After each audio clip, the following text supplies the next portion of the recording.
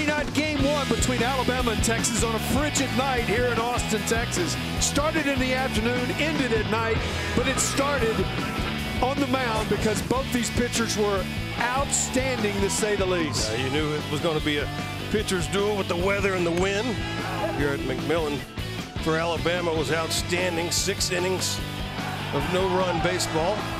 And Pete Hansen for Texas, again, his second start of the season. Second start at the dish. Goes 5 innings, strikes out 8 without giving up a run. Both starting pitchers doing a real good job, and they would hand it over to the bullpen. Yeah, then once you got to the bullpen, and you see Hansen, his command was exceptional again tonight. And then it got to the bullpen in the 7th inning. Texas found a way to get something started.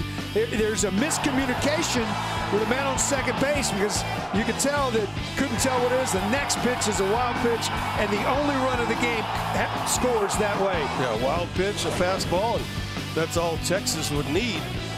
Jared Southern would come in the 8th inning, followed by Aaron Nixon. He would walk the bases loaded, or the bases loaded would happen, and then Aaron Nixon would get out of that, and Alabama still with zeros on the board.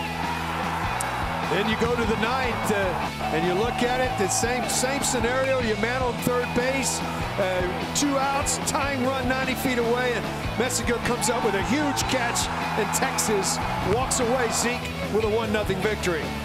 1-0 victory, run their record to 6-0 on the season for the #1 ranked Texas Longhorns.